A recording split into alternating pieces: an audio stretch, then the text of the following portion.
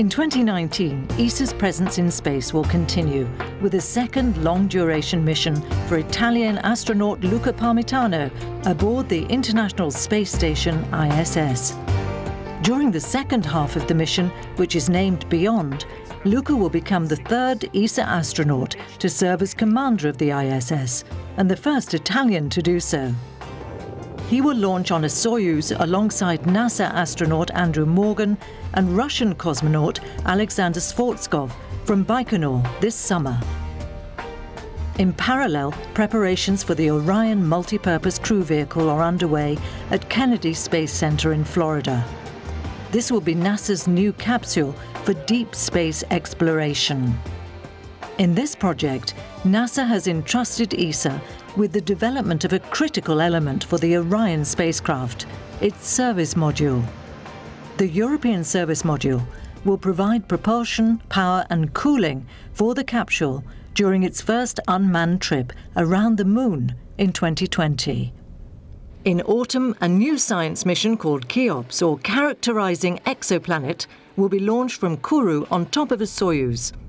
It's the first mission dedicated to studying exoplanets with ultra-high precision photometry on bright stars already known to host such planets. Cheops will measure the precise sizes of planets larger than Earth and smaller than Saturn in order to determine their density, further enabling studies of their internal structure, composition, formation and evolution. For telecoms, several innovative projects in partnership with industry and satellite operators will be launched. EDRS-C will complete the European Data Relay System this summer. This Airbus Space Data Highway uses laser communications to transmit big data to Earth in near real time. LuxSpace's automatic identification system microsatellite will provide ship detection and maritime anti-collision services, while the first all-electric Spacebus Neo platform with Thales Alenia Space will supply broadband to Europe and Africa. Eutelsat Quantum will mark a first as the world's only software-defined satellite. Meanwhile, ESA continues to secure independent access to space for Europe.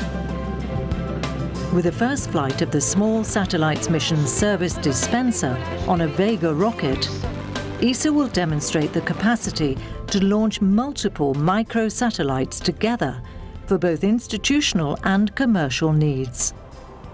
At the European Spaceport in French Guiana, preparation is underway for the first launch of Vega-C, a version of the Vega rocket with enhanced payload capacity.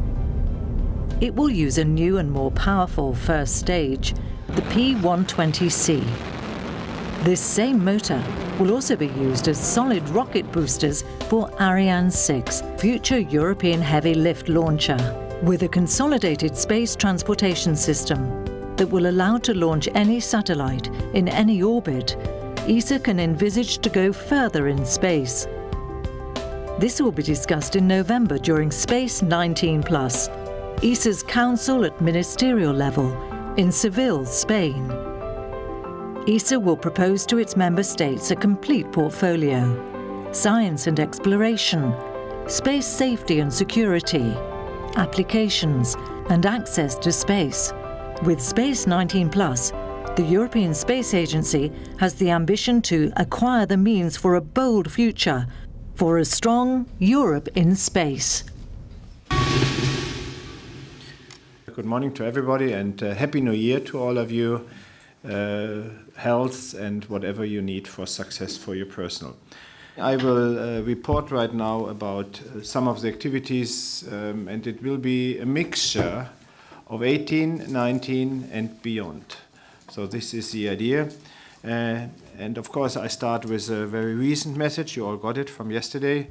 Brexit. We don't know what is really going on.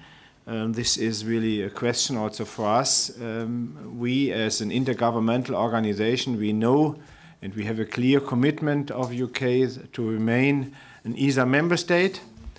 But as everything is now unclear, we also have some questions. We have some certainty in this and that respect. We have some other questions. And just to tell you that we, and this means the directors who are here today also for the first time all together at such an event, and myself, we are right now looking into all the different details which may come up with the Brexit to be prepared for different scenarios. 2018, there was a list of Europe's top 50 women in tech. So just what is the message? The message is Magali is in it. And therefore we are very happy. And by that I would like to mention also that some weeks ago I got the confirmation of the ESA Council of the extensions of the team of teams, as I call it. That means all the directors are extended, except, unfortunately, I was fighting like hell with Magali to keep her in, but 12 years, she is now for 12 years next year. That means in 2020, not now, but in 2020 she will reach 12 years of being director, and this is, according to our rules, a limit. And I could not convince her to make an exception. I'm sure the member states would do it, but that means the team as it is right now will remain until 2020, but then we will have to look also for a successor for Magali. All the other teams, the other members of the teams are confirmed. Another thing happened last year. We got an award especially for our work with Bepi Colombo and Aeolus in the category of government agencies of the year, and this was a rather nice thing. But now we are looking into the future, and when I said 2018, 2019 and beyond, that means that I will cover also some of the actions of the plans for the Space 19 Plus, as we call it right now. Space 19 Plus is, of course, the next ministerial. So instead of having, a mixture of different names, CMIN 19, CM 19, or whatever people are inventing as that, now it has a clear name. It is Space 19 Plus. And if you look into this picture, you see from the left to the right, we have already ongoing programs from before the CM16. We have, of course, the ministerial in 2016. We are implementing all the different aspects, and that means we have the programs based on that. And since more than 1 year, we are already preparing the next ministerial. So we were planning for at least 2 years of preparation. So we have more than 1 year behind us. We have a little bit less than 1 year in front of us. And as it was said already, the Space 19 Plus will be in Seville, in Spain, under the Spanish presidency of ESA. And we are right now planning all of this. To prepare it, we had a very special event, the so-called intermediate ministerial meeting in 2018 in Madrid at our location, ESAC. And in that, there were some very important decisions. So there were more or less 3 main topics on the agenda. The first one was the so-called DG's proposal, A United Europe in Space. So you see I'm moving this wording, not only saying United Space in Europe, but also the other way around, United Europe in Space. We had papers concerning ESA's role in especially in the relation with the European Union. And we also looked for strategic guidelines for the preparation of the ESA programs and activities. And we got a confirmation of the member states and a clear mandate, for instance, especially for the relation with the European Union. You know that we have the situation that with the Lisbon Treaty, the European Union is also entering into the space sector. But it's clear that there should be appropriate relations between European Union, European Commission and ESA, and whatever appropriate relations means has to be based on some very clear definitions. So if from the left to the right in this picture you see the ESA Convention, you see the Framework Agreement of 2004 between EU and ESA, you see the Lisbon Treaty, that's the upper line. On the lower line left, the joint statement between EU and ESA from 2016, and of course also the regulation of the EU, which is still under discussion, but of course the finalization is now very close, and we have to see how we can put all of this together. And one important thing for that is the so-called FFPA, Financial Framework Partnership Agreement between the European Commission and ESA. And this part was discussed in the IMM, and the member states gave me a clear mandate to discuss, to negotiate all of this with the European Commission. And internally, we are preparing it right now to then, when the regulation is at a certain point clear, that we can then also have some agreements with the European Commission about how and what we should do. All of this is, of course, still under what I mentioned already some 2 years ago, the Space 4.0. This is and remains a very clear activity. It is covering what is called the new space, the Internet of Things. It also participation, which is right now also discussed in other areas. But you see that all of this is still the basis and will remain the basis, because it gives us a very sound information of how we can behave and how we should behave. But this means not only to go forward, but it means also to look into ESA as such. We made a SWOT analysis of ESA, and this was also shown to the member states at the IMM with clear measures. And again, a mandate was given to me to develop ESA in this direction, to make it what we could say more agile, more efficient, but also more effective. So efficiency and effectiveness both are important. Transparency, accountability, these are buzzwords, but we are really filling them. That means we are filling them in our visions, in our programs, in our processes, the different management tools and the organization. And this picture is chosen to say self-similarity, meaning that we are trying to be also to the outer world more simple to understand. So of course you know ESA, fine. The big companies know ESA, fine. But there are more people in the world than just you and the industrialists. There are small and medium-sized enterprises, there are citizens, there are politicians. And therefore, I think it's very important that we are self-similar in our different programs, that we can really give a narrative to what we are doing and how we are doing it. And it is changing. This world is changing because we have more instruments. This is a little bit reflecting also the discussion of Internet of Things and what is called in the US new space. Of course, we will have still traditional projects. This is a very successful story of ESA as an agency, but we are now looking into very new types. And when I say very new types, I call open concepts and turnkey projects, which so far was not the main aspect of what ESA was doing.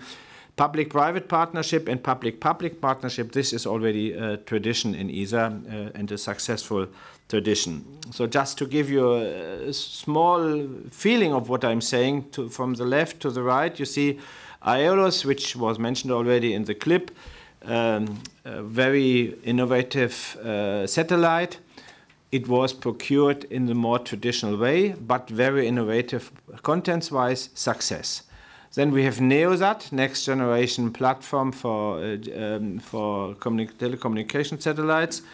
It is public-private partnership, where we have some tradition and its success. And right now we are in a new phase in parallel. And again, we don't say this and that is the magic formula for everything, but we are looking always in the different areas where is the best instrument, and this is in-orbit servicing and debris removal, where we are looking even to a step ahead, where we are looking to something like public-private partnership, but also requesting at the very beginning that industry gives us some information about what their business case for the project is, in which way they are doing it, and we will come back to that, if you like, in detail. No, I have to say, and that means that also the role of ESA is changing. Yes, we are a space agency. We are very happy to be a European space agency. But for other programs, we might be partner This is public-private partnership. We might be even sometimes only a broker. You say only, I say only. But what I mean is that we are putting together interests and activities of different entities, let's assume different industrial partners, without our own money, without our investment, but as we have a very strong network Europe-wide plus worldwide, we can be a broker, a mediator, facilitator, or enabler of different activities. And this means also that we are looking to the industrial landscape. This is in our blood, so to say, in our genes. It is in our convention, and our convention is our genes. So in our convention, it's clearly said that ESA should take responsibility for a European industrial landscape. And this means the full landscape, starting with small and medium, or even entrepreneurs, new entrepreneurs, small and medium-sized enterprises, but also big companies. And the question and the important thing is to have a sound structure of suppliers of different sizes and the so-called large system integrators. And that means that we are looking into industrial policy, and of course it is important to have a sound overall configuration of the small ones, the big ones, the medium ones, the startups, but all of this has to be done in fair competition. To increase this, we have some instruments, as I mentioned, for the small and medium-sized enterprises already, and we are now having also some partnership with the European Investment Bank to combine our technical capability with their financial instruments. They have to give loans, for instance, to industry to cover some special interest of the companies. We had also in the IMM, I announced it at the IMM, and meanwhile we realized it, a downstream gateway. A downstream gateway should be one space to the customer. This is the wording, and you will see that I'm using more than this one word for defining something in a more narrative way to give a little bit better feeling what we mean. So one space to the customer means that we have a gateway where people from outside, whatever outside means, can enter into ESA or can get information out of ESA. So a two-way gateway. And this gateway is covering all the different activities of ESA, all the different areas, which I will explain in a minute again: science and exploration, safety and security, applications, enabling, and support. And so we announced it in the IMM, and we installed it meanwhile, so this downstream gateway is existing. Now, what we are planning for the future, of course, it could be done by the Director General according to the convention. That would be the simple way to do it. We could enhance it a little bit and say, okay, we talk with the directors and plan the future. But our understanding is also most of our satellites are flying in vacuum.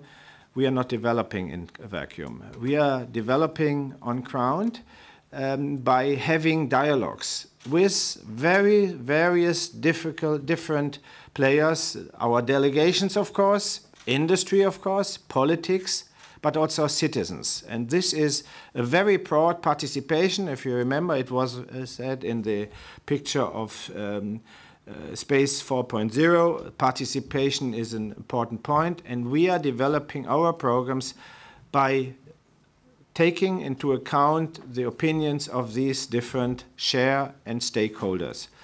And this means also we had the space talks at the end of last year, and you will get today also results of a poll which was done Europe-wide with the 5 big countries to see a little bit more what is expected from the citizens, what we should do. So it's really taking care of all of these different aspects. Yes, it's clear. We have global challenges, and space can tackle all of these global challenges. You see the traditional way of global challenges like climate change or mobility or energy. But there is also curiosity, as I always mention, curiosity as the strongest driver of humankind. And ESA and space is delivering very important things for that: information, communication, science, technology, education, and inspiration. Now, how to do this? Again, This was changed during the last year in a narrative, how to explain it better to the public. This is a narrative. I always have to repeat it several times because people forget that I'm saying it's a narrative. It's a narrative, meaning it is not a structuring thing within ESA. It is a narrative how to show and explain what we are doing. And these are the so-called four main programmatic pillars. From the left to the right, science and exploration. And if you are aware of what ESA is doing, then you know already science is mandatory program, exploration is an optional program. You see, it's not a program, this pillar. It's a narrative, and there are different parts in it. The second one is safety and security. I will come back to that because it's a new pillar as such. Applications covering Earth observation, navigation and telecommunication, and then enabling and support, which of course includes the launchers, but it also includes operations and new technology developments. So what is space today? Space today is infrastructure and more. When I say infrastructure, it's clear. Through space, we can deliver. We can deliver results of research. We can do research. We can deliver observations of the Earth. We can even do also geopolitical activities. So space is an infrastructure. And if you look to an infrastructure, infrastructure needs innovation. Infrastructure needs an installation. It needs continuity, blah, blah, blah, all of this. And it needs also extension. This is very common for all the other types of infrastructures, railways, roads, or even harbors. But now just think about that also space is an infrastructure, and as an infrastructure, it has to be maintained and further developed. Now I go through the different activities, and because the narrative is saying science and exploration, safety and security, applications, enabling and support, I follow this narrative without looking to whether it's mandatory, optional, whether it's an individual program or whatever it is. First, science. Science, of course, is the backbone of ESA. It is in the convention, a program which is mentioned in the convention, which is also handled in a very special way in ESA. And science has many things. One thing was and is Gaia. Gaia is an excellent mission, and we got a lot of results and a lot of publications. So the Gaia data is really something which is loved in the world. Many publications on the day of the opening of the publication of the data, a huge amount of publications were already coming out.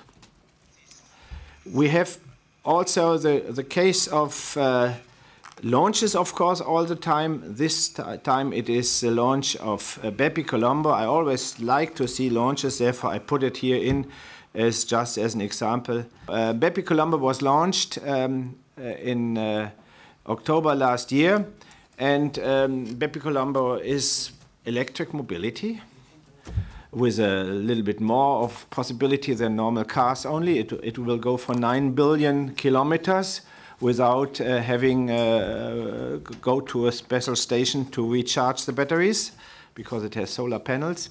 And therefore the solar panels were for us very important that they are deployed. So on the right hand side you see that the solar panels are deployed. That was the first selfie of Bepi Colombo, and it's on its way to Mercury. It will take 7 years, a long ride. And it is really a fantastic mission with 3 spacecrafts at the same time. One more or less the driving force, the engine, that's the first one in this picture on the left-hand side. Then we have the European satellite in the middle, and then a Japanese satellite on top of it. So it's 3 spacecrafts at the same time which are flying to Mercury. And here you see already another point in the direction. Whenever you see this in yellow, the yellow letters, you see that this is a sentence, a narrative, which goes to the Space 19 Plus.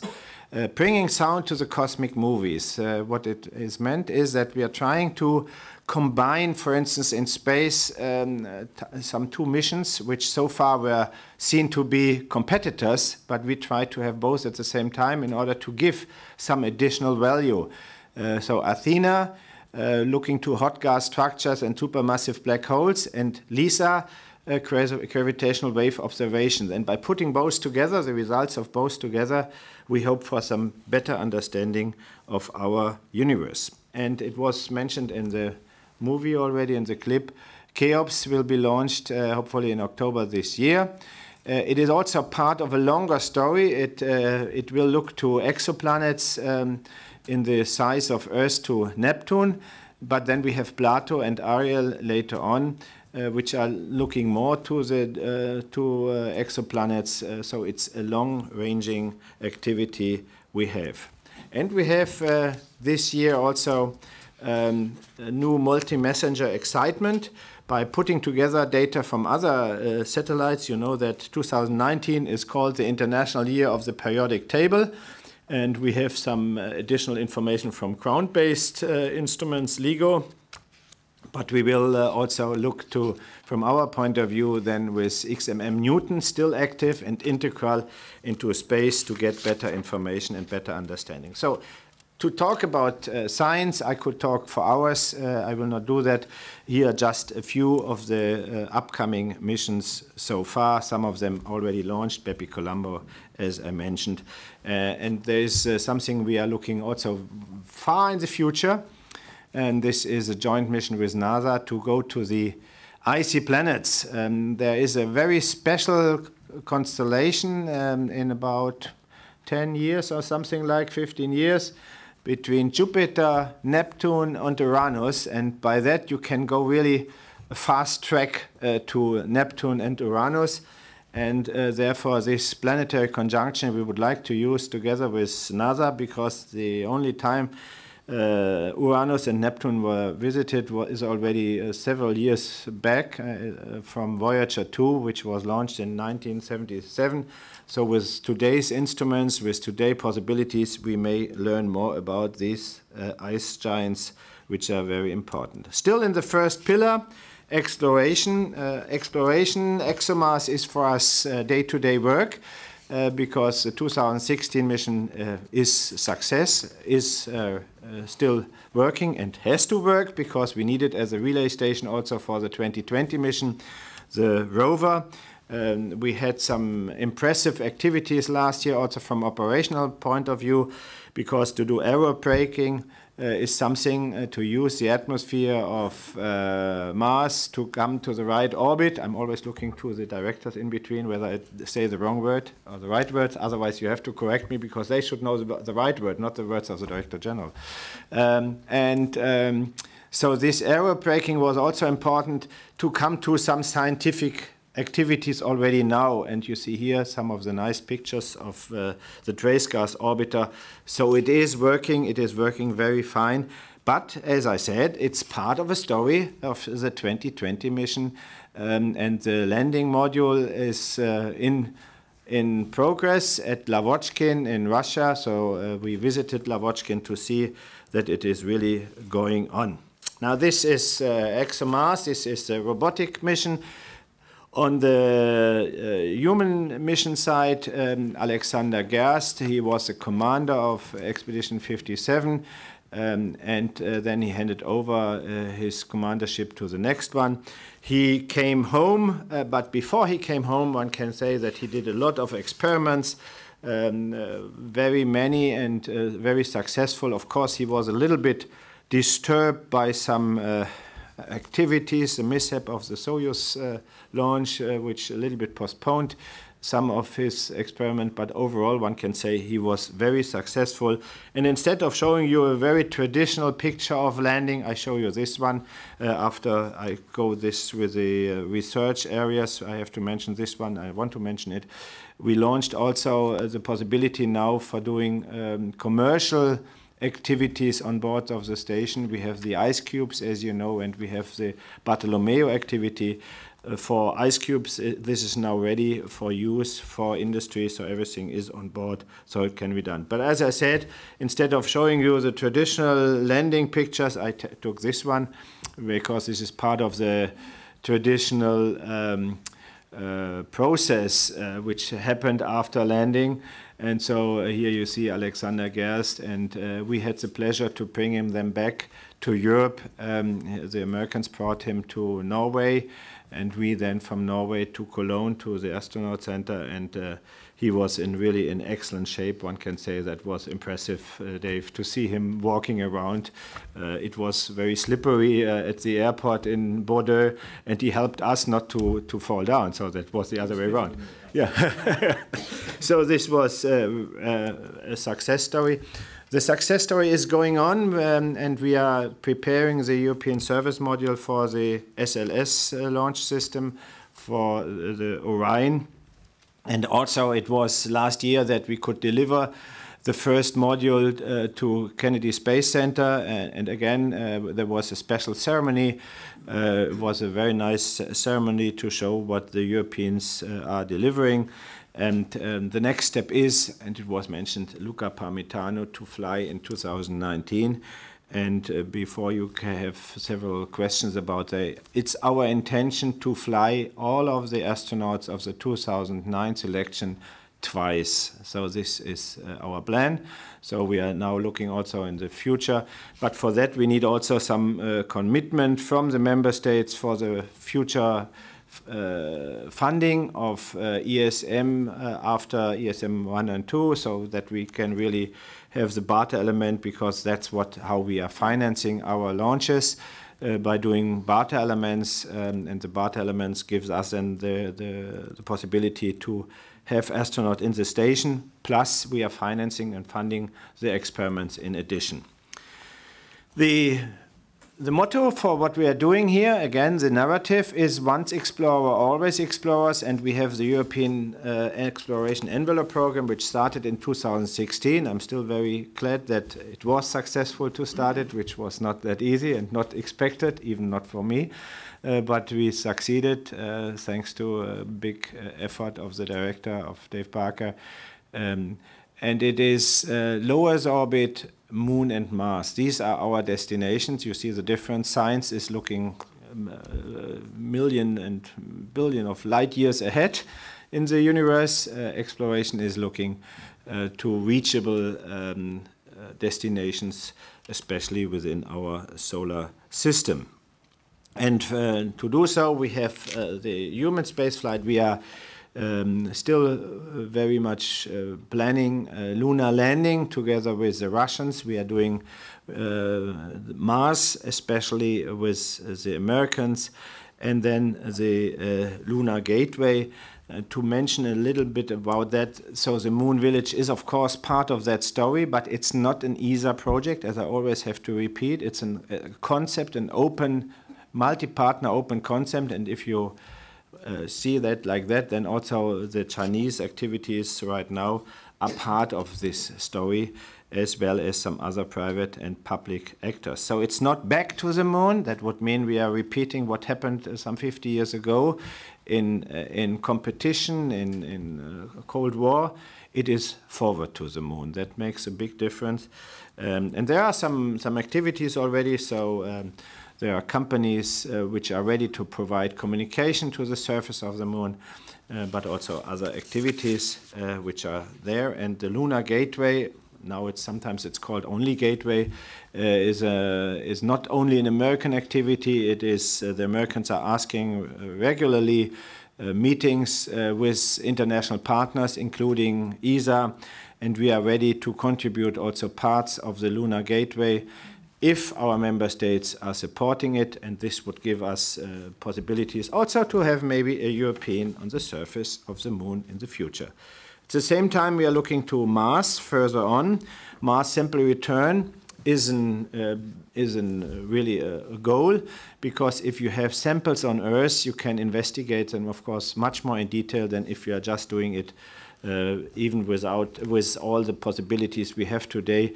On site, directly in situ, it's even better to have the material on Earth, and then you can really start all your labs, your machineries to investigate what is happening, what can be done.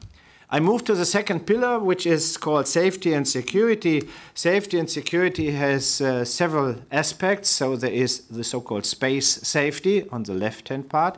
This is where the threats are originated in space. Space weather, debris, near objects. And then we have, on the right-hand side, safety and security applications where we are looking to threats originated on the surface of Earth. Tsunami, maritime security and all of this, and cybersecurity as a baseline. All of this is done for exclusively peaceful purposes, as it is in our convention. Here a little bit more detailed explanation on the left-hand side. As I mentioned, space weather, debris, planetary defense and collisions avoidance autonomy. And we are looking forward to have this as a single program, as a new envelope program for space safety.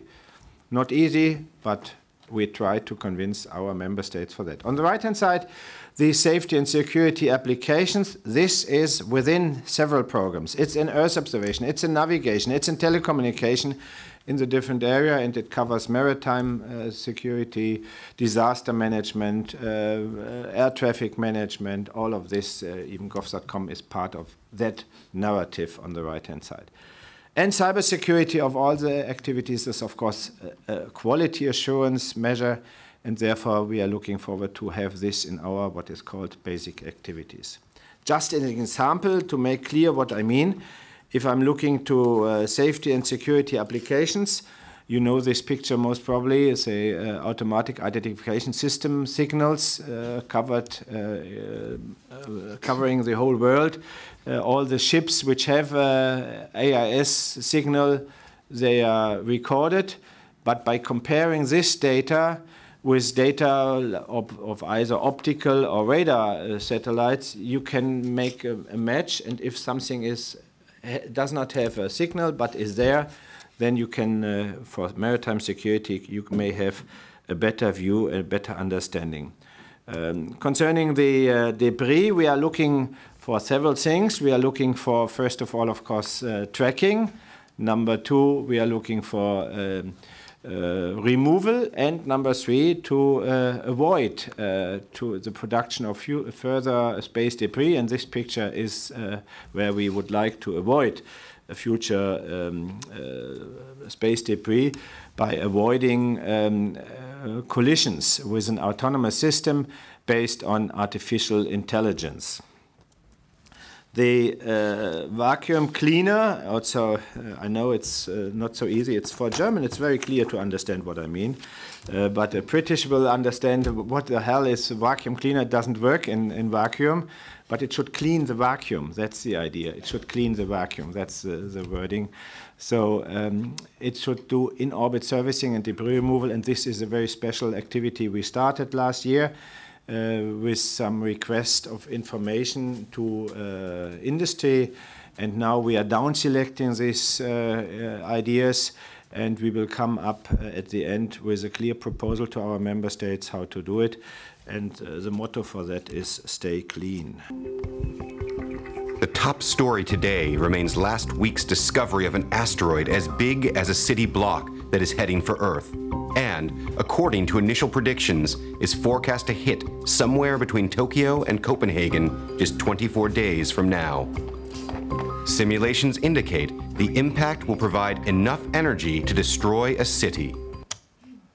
Okay, understood the message. We are trying to play billiard in space together with the Americans. The Americans are heading towards a small body which is called Didymos of Didymos, an asteroid, and we are planning to have, you remember AIM, we did not give up our aims, so we are trying to have Hera as to observe what happened after the impact. And then space weather, solar flares, and in that respect we are looking for a space weather early warning. We are planning to propose to the member states a mission which goes to L5, the Lagrange point 5, because from there you can have a very nice view on how the space weather is hitting towards the Earth, and from L1 the Americans will look especially about the right direction.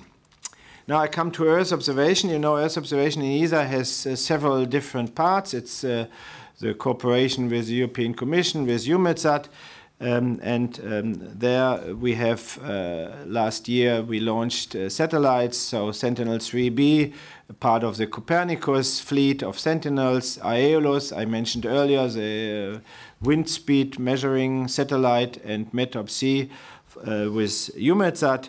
So Aeolus is a very special type of satellite measuring with laser the speed of wind globally, gives new information also for all the weather forecast, and this is maybe also a pilot for something like an operational satellite in the future.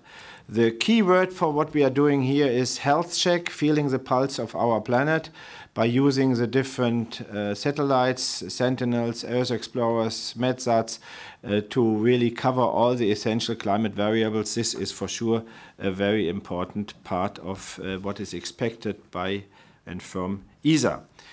We have then a satellite which we call BrainSat internally. Officially it has VSat #1, but it is BrainSat. Why BrainSat? Because it's using artificial intelligence for several reasons, especially also to make some pre-selection and pre-operation of the data on board of the satellite already.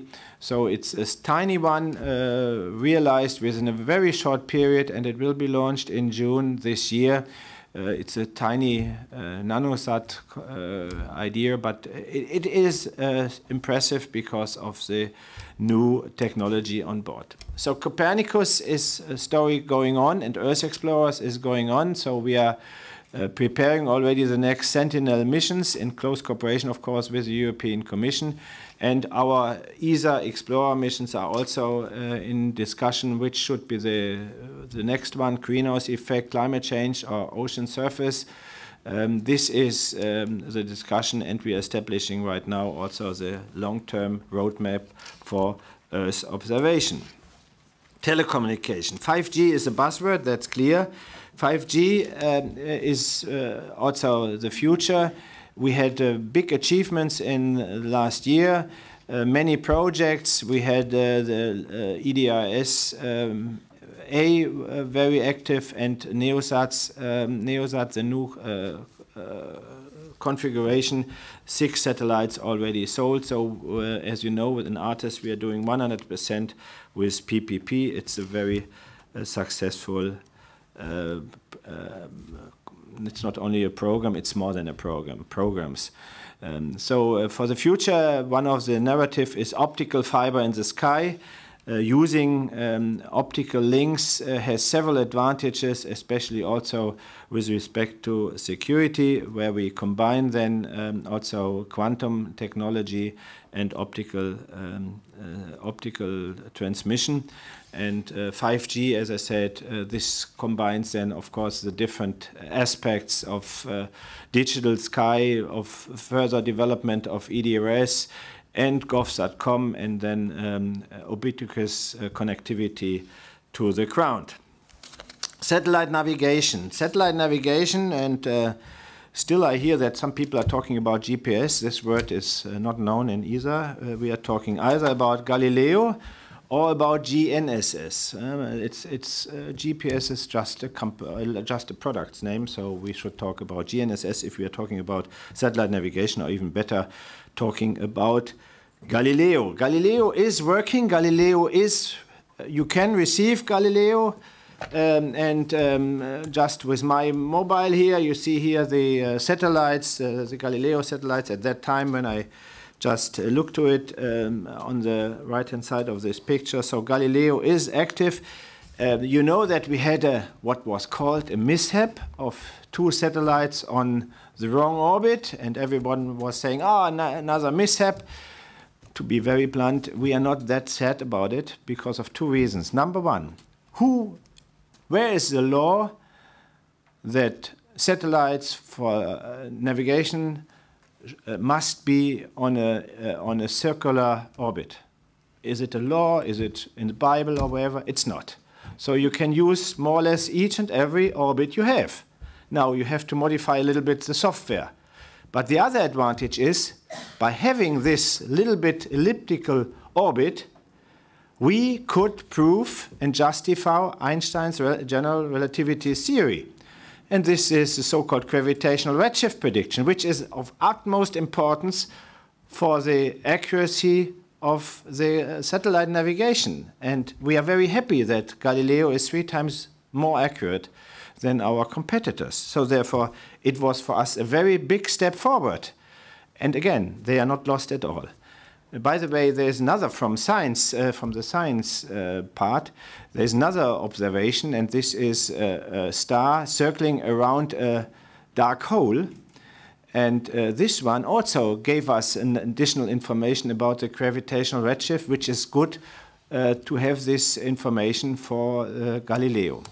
So we are combining these different things. So our narrative is never lost in space, and this means that we are not only looking to next generation GNSS positioning, navigation, and timing on the surface of the Earth, but also beyond, especially also to the Moon. And with that, I come to space transportation. And space transportation is, of course, also a backbone to have an autonomous access to space. And we are going forward. If you can a little bit lower down. Okay, this is ELA 4, so the preparation in Kourou is going on for the launch of Ariane 6. And of course also Vega C, but especially for Ariane 6, everything is in preparation. So it looks very nice, not only the landscape, but also all the horizontal integration building, and everything is going forward. And was also in the clip, so the static firing test of the P120C, which we need for Ariane 6 as well as for Vega C, was successful, so we are going ahead. And our motto is 4th dimension of transportation, so road, ship, air, and space. That means that we are looking from Vega and Ariane 5 to Vega C, Ariane 6, but of course we are looking beyond without having a concrete plan to go beyond, but we are looking beyond by preparing technologies, systems, demonstrators in all the different fields, from very small launchers to big launchers, from new technologies. Even reusability is covered by that, so we are looking into that. In Space 19 Plus, we will also ask for support for the Space Rider idea. Space Rider should be a reusable microgravity research lab. And we hope that we can really get the support, because we have all the tools in our hands, and with a launcher, with a spacecraft, and reusability. I come to basic activities. Basic activities are normally not so much in the focus of all the presentations, but because I believe they are really the ones which are preparing our future, therefore I mention them also here. We changed a bit the basic activity structure in order to get also more support from our member state. Basic activities are part of what is called the level of resources, but as you know, there is no constant budget of ESA. All budgets, even the level of resources, have to be committed by the member states. So a level of resources consists of the scientific program and the basic activities. In the basic activities, we try to really develop new ideas, new technology, digitalization, cybersecurity, artificial intelligence. All of this comes into this basic activity, so it should enable the visions of the future. And we are doing this with different instruments. So one is the program which is called Discovery, Preparation and Technology Development, DBTD, which goes, of course, evolutionary, but also revolution and disruption. A push part and the pull part. Push part means that each and everyone can apply for that and can have a new idea, and pull part means that especially the different programs are requesting some technology development and pulling some innovation out of that, and by that we are doing it. The next step in the higher TRLs is then the GSDP, which is not in the basic activities, but optional program. It is also to enable the visions really to make things fly. Now, just to give you some feelings what could be in the future there, natural disaster forecast would be very nice. We don't have it right now, but it would be nice to have it. To have direct observation of plastic waste distribution from space. We know from the flow of the surface where the plastic waste is collecting, but to have a better evaluation of that would be very nice. My personal dream is urban 9 distribution. We do not have a solution so far, but why not looking into something which cannot be done?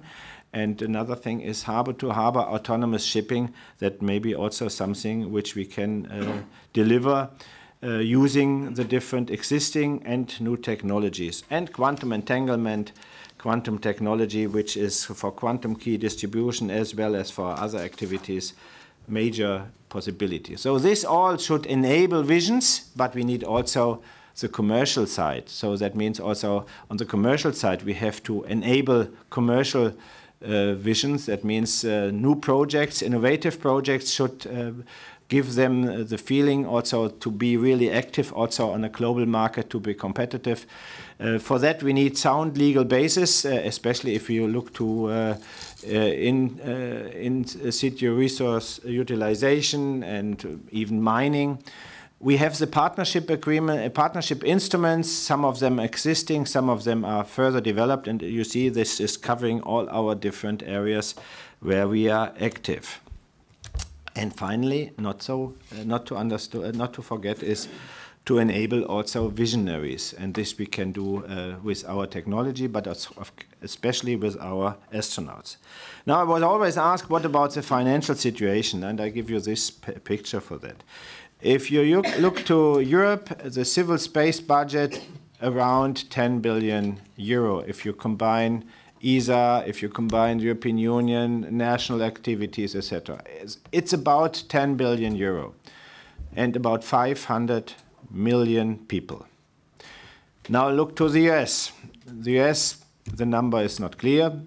It is even, NASA has alone more than 20 billion, but you have NOAA, you have USGS, you have other players in the civil space, and they have about 320 million citizens. So if you divide that, you come up to about 20 euro per citizen and per year in Europe, and you come up to about $62 per citizen in the US. Again, in the US, this number is the lowest number one could mention. With that, I stop my presentation. I'm happy to have now discussions. You can ask whatever you would like to ask. If I cannot answer it, the directors are here, and I'm sure they will be ready and happy to answer your questions. Thank you. Thank you, Jan. So just as information, there was a lot of information in this presentation, and we are organizing a replay, which will be available on our website, so you'll be able to catch up some of the things you may have missed in the presentation. But still, we have a bit more than half an hour exchange here, so anyone who would like to start, again, please introduce yourself. Yes, please. Hello, my name is Dmitry Orlov. I'm from Russian news agency TASS. Could you please give a more broad comment on the Chinese mission on the moon, and also give some prospects of EU and Russian future mission on the moon? What answer do you prepare for Chinese? So, the Chinese mission, congratulations. I send the congratulations to the Chinese colleagues. It is always an achievement to land on another body, moon or planet. I think it is, yeah, it is a nice achievement. We had and we have intensive interactions also with our Chinese colleagues in different ways, operations, but also discussions about future cooperation. So therefore, it is for us an interesting country of interaction. The mission as such is interesting because it has for the first time also a rover on the far side. So the landing as such on the far side for me personally is just another landing. You need a relay station to get the results, but the landing must be autonomous anyhow. So therefore, but the rover to have there, and I'm sure that the Chinese colleagues will share their results with us. You mentioned EU Russia. I would say ESA Russia because I can't answer the question for the EU, but for us Russia is a very stable partner, and I would like to ask to answer Dave to give some more information about what is going on with Russia and in exploration especially. Please, Dave. Dave Parker, Director for Human and Robotic Exploration. Good morning, everyone. To answer the question about cooperation between Russia and ESA in exploration. So, first of all, of course, we have a continuing cooperation aboard the International Space Station. Today, we're using Soyuz vehicles to get our astronauts to the space station, and that will be the case for Luca Parmitano's mission this year in July.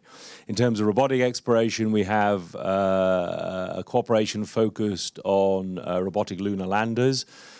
So the first step is the mission that Russia calls Luna 25, which is the first Russian lunar lander since the historic Soviet era. Also Luna 26, which is an orbiter, and Luna 27, which is a precision lunar lander. And in our cooperation, we are preparing a precision landing system to get to the interesting locations in the South Polar regions, and also a drill that has its heritage from the ExoMars mission and from the Rosetta mission to get below the surface of the moon for the first time in the polar regions in attempt to search for volatiles, and in particular things like water.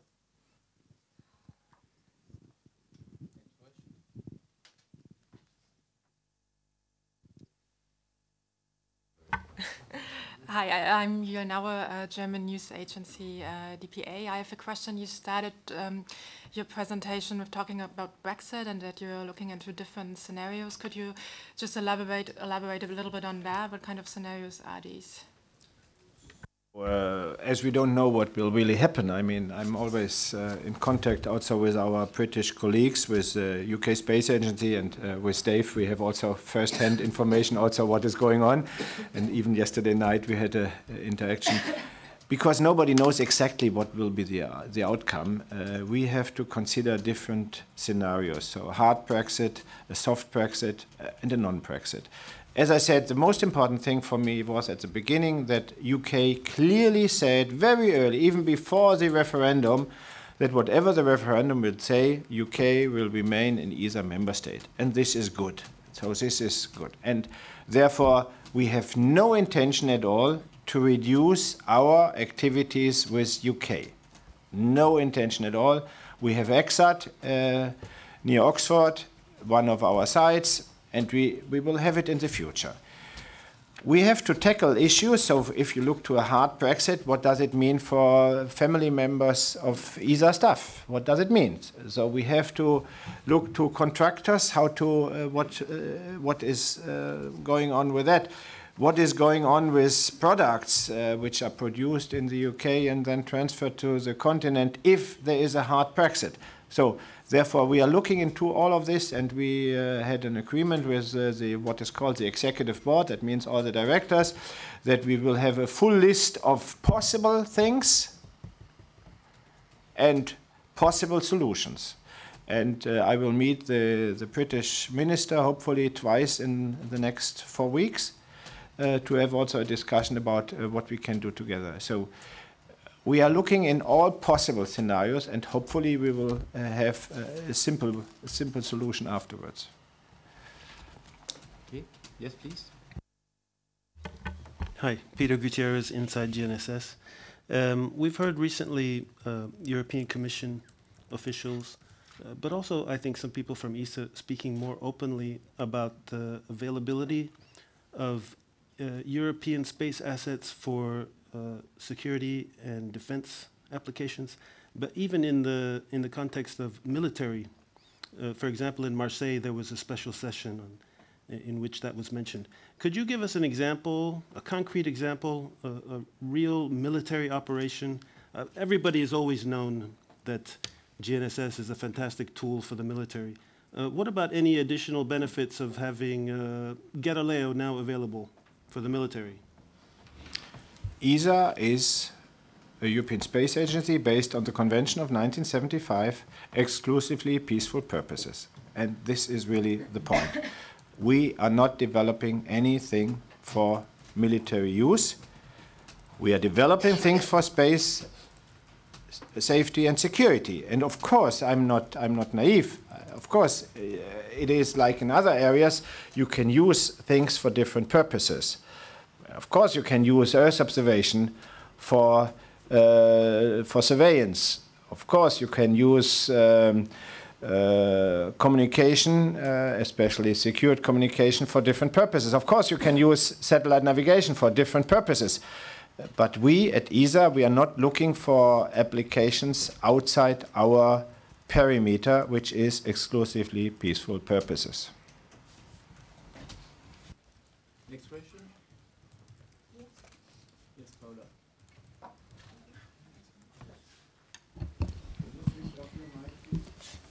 Yes. Paola Antolini, Platinum Magazine, Il Sole 24 Ore. When do we expect the result for Bepi Colombo? And congratulations for the electric mobility of this machine. And if it's possible, some more news about Luca Parmitano mission, if we have. Thank you. So Bepi Colombo will not only deliver in 7 years from now, when it will reach the Mercury. It will deliver in between, of course, pictures. But it's a little bit similar to Rosetta. If you look to Rosetta, it was a 10-year travel, and we got the ones who were interested in got always some results, pictures here and there of some parts of some tiny asteroids or Lutetia and whatever it was. So for the interested people, they will get all the time results from Bepi Colombo. But the science concerning Mercury will really start when it comes closer to Mercury, and that's in about 7 years' time. So then we have the two spacecrafts separating from each other, the Japanese and the European, and by that there will be great scientific results. Concerning Luca, the launch is planned to be in 6th of July. And right now the planning is going forward with all the experiments, with all the definitions, etc. He will be launched with a Soyuz from Baikonur. I don't know whether we can say more. Please, Dave. Thank you. Well, one extra comment. Yep. One extra interesting thing that he'll be doing is the culmination of a series of technology experiments we started several years ago to prepare for joint human robotic exploration. So he will undertake an experiment called Analog 1, where from the space station he will control a robotic rover back here on Earth. And this, we call it an Analog 1 because it's preparation for what we hope to do in the future, where robots may be controlled on the surface of the moon from the Lunar Gateway. So it's a technology experiment preparing for the future.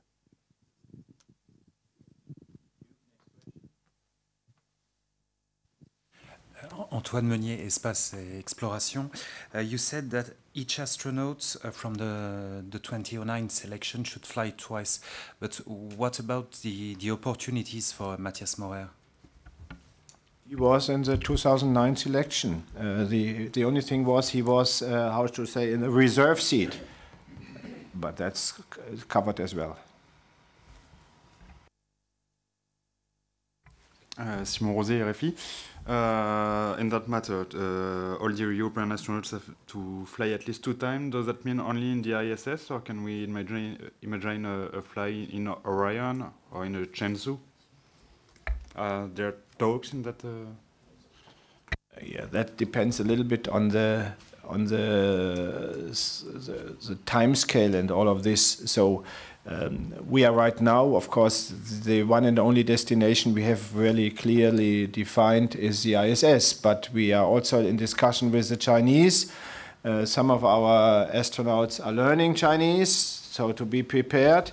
And as I said earlier, we would be very happy if we can also have a seat in the Orion spacecraft. And why not having also a European on the surface of the moon? But this is, we have no concrete negotiation or answer to that question. But we are discussing it with the Chinese side. We are discussing it with the Americans, and concerning the lunar gateway. This is even a discussion which goes beyond US and Europe. It is an international discussion. So that's open. It's open. We hope that we have also the possibility to fly with Orion. Hi, Jonathan Amos, BBC. Won't be surprised that I have a Brexit question. Well, there you go. It's probably the last time I speak to you as a European citizen. You're always welcome. I'm always welcome, indeed, absolutely. But my concern is for EU 27 citizens in the United Kingdom. A number of organisations are paying for the settled status of EU 27 citizens in the UK. Will you be paying for the settlement status applications of your citizens that will be in the UK? I look to Jean-Max whether he can say some words, but for us it's clear, ESA stuff is ESA stuff is ESA stuff. And that is covered. ESA stuff is covered by all of these discussions. As I understood, it's not an issue at all. Where we might have, I have to be very careful with my words, where we might have an issue is if family members would also like to work in the UK, but it's also the other way around, huh? UK people over here, stuff of ESA are covered by ESA, full stop. If family members of UK people on the continent, whether they have some restrictions in working arrangements, etc., I really don't know right now, and I think nobody can answer that question because we don't know what comes out of this discussion which will happen right now. Jean-Max, can you add something? No, I think the main point regarding staff is that they are member of an international organization, so they are international civil servants, so there is no issue at all for staff in the UK.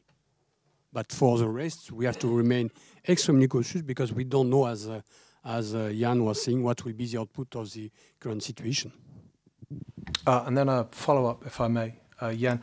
I understand OHB and SSTL have a solution for March 29th and the shipment of sensitive payloads and the fact that the boxes are not installed in the UK and that will be done in ESTEC. Am I correct in assuming that? I'm happy if they have a solution. I don't know. But I think concerning contracts which are right now done, they will be, of course, been done. And we will not reduce our activities. And now I have to be very clear, our ESA project activities will not be reduced with the Brexit issue. We will not. There is some discussion what happens with Galileo. That might be. There might be something in the future with Copernicus activities, whenever it is EU money, but Copernicus is also ESA money. Don't forget about that. And therefore, with our ESA money, we don't see any border between here and UK. Right, and just a request from, I think, a number of people in this room. When we get to Seville in December, can we have a full and transparent view of what is on the agenda, a full shopping list from directors, and some kind of understanding of what is taking place in that room? Because, you know, in past ministerials, we've sat in a room far away from the discussions with little idea. I noticed from the report that's going to be presented a little bit later that something like 65% of European citizens either have never heard of ESA or have little idea of what ESA does. I know you can flip that question around, but I've just flipped it that way for this purpose. We are the mediators of trying to explain to European citizens what this organisation does, and unless we can have some view of the processes and the decision-making that is taking place, it is very difficult for us to explain to them what this organisation does. So it is a plea from me, and I think it's probably shared by a number of individuals in this room who will turn up in Spain at the end of this year, that we really do have a good insight into what the decision-making process is at that meeting. So anyway. I totally understand what you are saying, and I'm really supporting what you're saying. We are preparing, so the so-called, as you said, shopping list. For us, it's a document 100, but it is a shopping list. So we are trying to define all the ideas, the price tags. We are, since nearly 1.5 years now, in preparation of this. And we told our member states that we will be in the time frame of March, April, in the position to give a first impression of what our proposals will be. And if I say our proposals, you know that the story is according to the convention. It's the proposal of the DG, but of course the directors are the ones defining and developing it together with me, what we are doing. We will try to be as transparent as possible, and I will ask also Philippe to develop together with me and the directors and program advisor what we can really directly publicly show.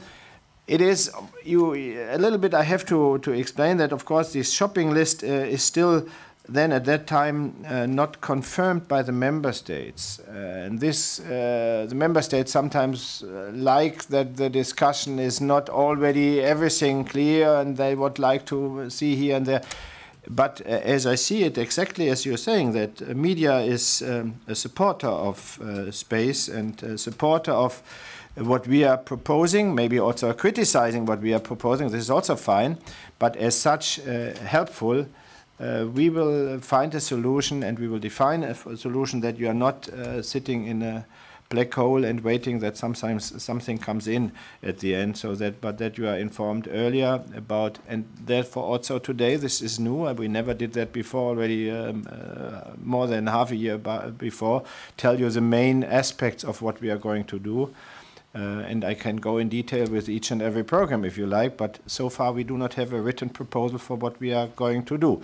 This will be in the March-April timeframe, and then we will try to be as transparent as possible, as transparent as our stakeholders accept it for us, and as transparent as it is good for the process. But I understood your plea, and I will take it seriously. Just for your information, before and after council, we are ready to exchange with you. We have 4 councils a year, so we've done it in VAST, and we organize such a debriefing from the council, so you could sort of follow up. And we have open discussions with our Director General and the team of directors, which have been implemented. This is also something which is now almost systematic, so it's open. And we will make our best to organize web streaming or a transmission of what's going on in the room, in the permission of the council and the authorization of the council. So there will be, of course, all these deliberations closed as by the rule of the council, but before, after, and possibly our presentations of our Director General, this will be made more available to you. So I don't know who was in the order, but we have the gentleman over there. No, he was. You want to continue? Can I just, by preparing the ground, can you sort of prepare the delegations now? At the very least, we would like their opening statements to be streamed. You know, I mean, in the past, we don't even hear their opening statements or know what, you know, their positions are on, you know, where they are in relation to the agency. I mean, can you prepare them over the course of the coming months that, you know, we would like to hear their opening statements, at the very least? Okay, so we will organize this. We were actually prepared to do that. It's also a matter of getting their consensus for that. But we will prepare that, and also the statements are published or could be published if they agree. So we will work on that. Yes, questions is over there. Christian Schubert, the Frankfurter Allgemeine, Germany. It's a question about the European institutions. It seems like the European Commission decided to establish an agency for its space program and establish it in Prague. So it seems like there's a creation of multiple institutions, and at the same time you want to. I wonder how you see this agency. Will you cooperate? Is this some sort of competitor? And how do you see this in the light of your effort to explain to the European public what the European activities are? It is clear from the framework agreement of 2004 to avoid unnecessary duplications. That is in the framework agreement, and of course we keep it and they should keep it. So the GSA is not a new agency. It exists, the GSA exists in Prague. The GSA so far is responsible for part of the exploitation of the Galileo program. There might be that the European Commission is giving more tasks to them, but I don't see it at all. And this is after several discussions with the European Commission. This is not a competitor to ESA. And it is not agency for all European space activities, so it's not a competitor. They are, and this, if you read the press release of the Commission towards that, it is very clearly they're saying it's an agency for the exploitation of satellite navigation especially. So we are in discussion, and when I mentioned earlier the FFPA... Huh? No, please, ask. Yeah, for instance, it's organizing the use of the Galileo data, the organization with the different operation centers and the different countries. So but it's not a general space agency. And within the FFPA, which I mentioned earlier, we will also clearly define what is the role of ESA in the future for the European Union. So ESA is an intergovernmental organization independent of the European Union, but we would like to be also a strong partner of the European Union, as we are, and we were already in the past for Galileo, for Copernicus, for EGNOS, and also in Horizon 2020, in the future for Horizon Europe. We want to be a strong partner because when I say united Europe in space, and I mean it, united Europe in space, and I'm not looking forward to any new type of competition between the different entities. Of course, there is a different membership, but we have not only 22 member states in ESA, out of which 20 are at the same time members of the European Union. We have also Slovenia now as an associate member on the way to become a full member, and we have very strong and good relations with all the other member states of the European Union. So that means in the future we will have something like 27 EU member states very closely linked to ESA, plus 3 who are not, if Brexit happens, who are not a member of the European Union, namely UK, Switzerland and Norway. So for us, it's not, at that part, it's not a shift of paradigm. GSA and whatever it is called in the future, there are different naming in the public. For us, it's important that this is not a duplication, an unnecessary duplication, because as you correctly said, this cannot be communicated to the public. And I mean, do you agree that the structure that you describe is also difficult to explain to the public?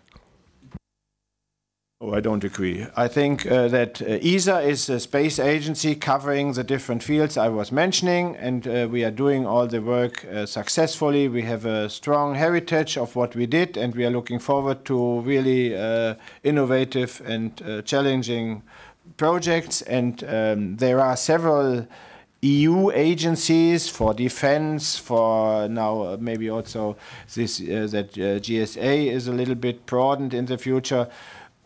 I don't see that this will already disturb overall. It's if the tasks are clear, and this is still to be discussed with the regulation, then it's also possible to communicate.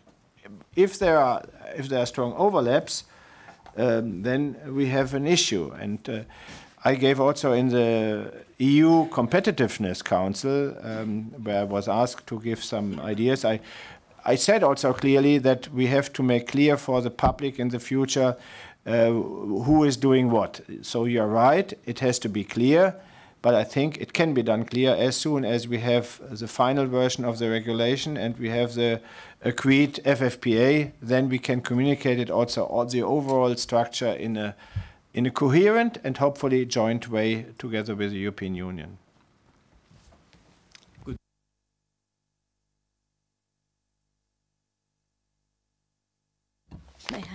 Voilà, very quickly, you mentioned this good the artificial intelligence for the Earth observation. Can we know a little bit more? Thank you. So we see artificial intelligence coming in different fields. So I mentioned also for autonomous collision avoidance and concerning Earth observation and this FISAT or BrainSat. Josef can give a short information. Thank you, Jan. Joseph Aschbacher. Yes, what we call FISAT, Director for Earth Observation, yeah. What we call FISAT-1, or we call it also BrainSat because it has a brain on board, is actually quite a new concept. It is something that you may not have heard of, I would assume, because it is so new that it was just created a couple of weeks ago. What is the origin of it? It was the result of a call within Copernicus for small sat missions. This call was done at the end of 2017. And in March 2018, we signed a contract with the winner of this call to develop small CubeSats, which are actually two 3U CubeSats, which are linked together through an optical link. So it's two satellites, very small ones, with 3U each, making 6U altogether. But this little BrainSat is actually a small Swiss knife because it does so many things. It has 4 sensors on board, a hyperspectral sensor, a thermal infrared sensor, a passive microwave sensor in L-band, and a radio occultation sensor for humidity in the atmosphere. So 4 little things in this little shoebox. But what we added in November last year at the FI Week is an AI chip, artificial intelligence chip, on board in addition to one of these 2 satellites, which will then communicate with the other. So the purpose of this brain, of this AI sensor, is to detect, for example, cloud and non-cloud areas. And if you can neglect the clouded areas, you can already reduce the data rate by a factor of 2. But also, it will be an element of a swarm combination of communicating between the 2 satellites and therefore build up something which is an experiment for a multi-satellite link of small satellites. So it's quite an experiment. It's quite amazing, I would say, what it is able to do.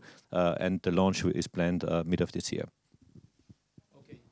In the break, you will have opportunities to get back to the directors and Director General as well. So we're going to accelerate. We've got 2 Peters there, so maybe you first and then Peter in the back, Dieselding. Go ahead. You mentioned very briefly on one of your slides, harbor-to-harbor autonomous shipping. Is there a project running or is it just an idea? What kind of technologies would you be discussing? So this part, I mentioned, this was part of my presentation, which is just some ideas. But of course, when we are discussing about the Arctic region, when we are talking about Atlantic and other things, then maritime security and navigation and maritime logistics come together. And in maritime logistics, we have, again, Earth observation, telecommunication, and navigation coming together. And so to have really a harbor-to-harbor autonomous navigation is something which you can easily have as an idea. We are talking about autonomous cars. Yes, you need navigation, telecommunication, and Earth observation. we can talk about autonomous aircrafts, but autonomous ships might be even faster to be realized, and therefore, but to go really from harbor to harbor, not only the offshore navigation, but really going from harbor to harbor, that would be should be possible. And we are trying to go through also what we call the Open Space Innovation Platform in ESA, to have ideas like that, give them a possibility in this push function, which I mentioned earlier, so that we are looking into that. But this is just an idea which came up from our side, which we believe could be something valuable. It's not a project at this time.